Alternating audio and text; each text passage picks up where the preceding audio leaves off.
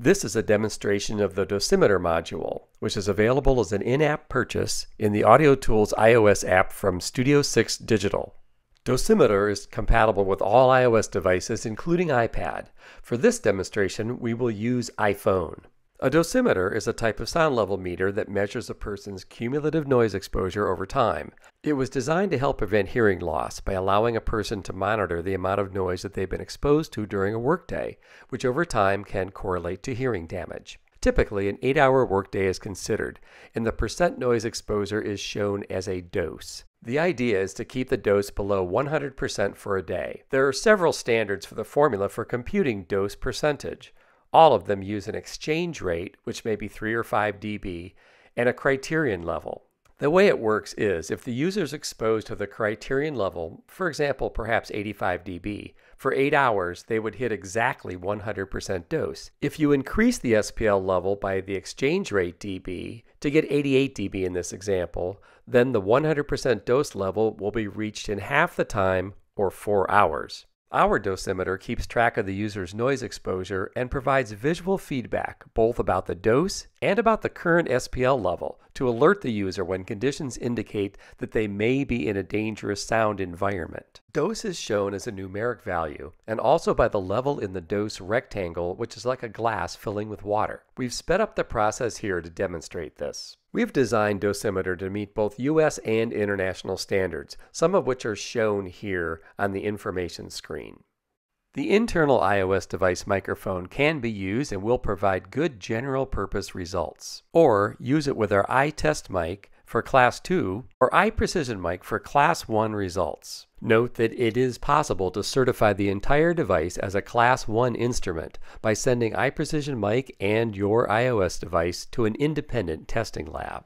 Let's look at the settings available for Dosimeter. Tap the wrench icon to bring up the setup page and select between ISO, OSHA HC, OSHA PEL, and NIOSH.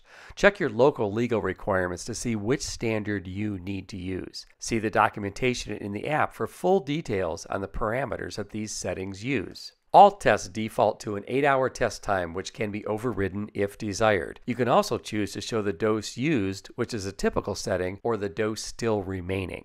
Next, set up the SPL meter. This is not required as a part of the specification, and the SPL meter settings do not change the way that the dose is computed. Choose the filter option, flat, A, or C, and the decay dynamics. You can also set 2 trigger points. If the SPL on the meter exceeds them, the meter will change color as a warning to the user. Although this SPL meter is not required by the regulations, we have included it to provide another useful metric for alerting the user to exposure to loud sounds. Think of it like running an SPL meter and a dosimeter at the same time. Now we're ready to run a test. Just tap the play-pause button to start the dosimeter running. You will see the SPL meter operating, and the dose and time remaining in the test will also be shown. As conditions occur that may cause a warning, either the SPL meter or the dose will change color depending on which has triggered the warning. Also, the border on the screen will change color. Here's an example of the SPL meter triggering warning conditions. The test can be paused at any time, for example for a lunch break, and then restarted, and the dose computation will continue. Dosimeter runs in the background, so the iOS device screen can be turned off, or the app can even be exited without losing data. Next, we will look at how the Save Recall system works with Dosimeter. To start, tap the folder icon on the center of the toolbar in the bottom of the screen. This will bring up the Save Recall page. Save the file by entering a file name and tapping Store File on the pop-up that appears. To recall a file, select it from the list to highlight it, and then tap Recall to bring up the results.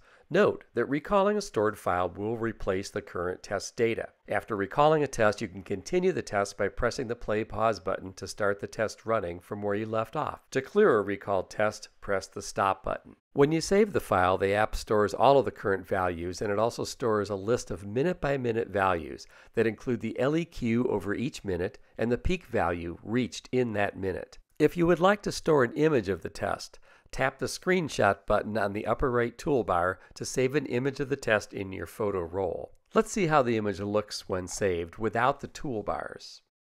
This concludes our demonstration of Dosimeter by Studio 6 Digital, available in AudioTools on the App Store.